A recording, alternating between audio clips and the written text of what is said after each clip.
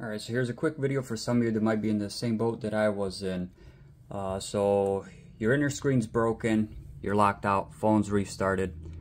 Draw pattern after restart, open phone to unlock.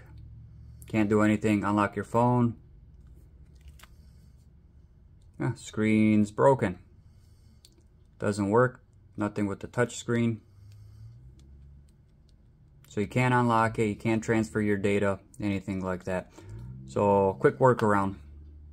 It's going to require a couple things. So you're going to need a USB hub.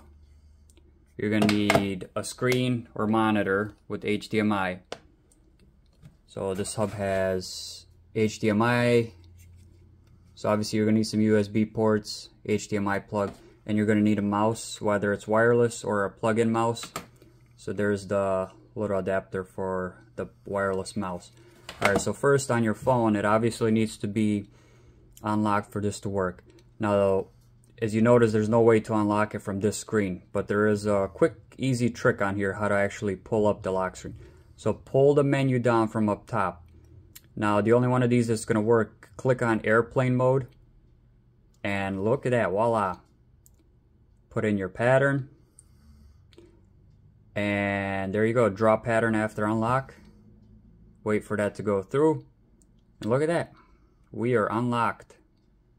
So now you can open your phone, and there's my home screen. I'm unlocked there. So now all I have to do, I'm gonna plug in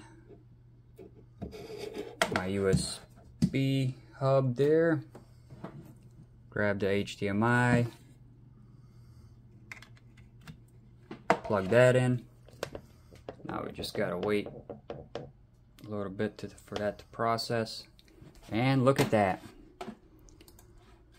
Full access to the phone. I'm using the mouse. I can go into anything I want. So if you needed access to your smart switch, transfer over your files or anything like that, you know, you just scroll through, you can open up, basically do any function on the phone.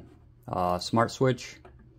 So obviously if you do smart switch, you're gonna have to do wireless. So because you can't, if you plug in another USB device into this USB hub, it's gonna kick out the HDMI. So you have to do a wireless transfer to your new phone.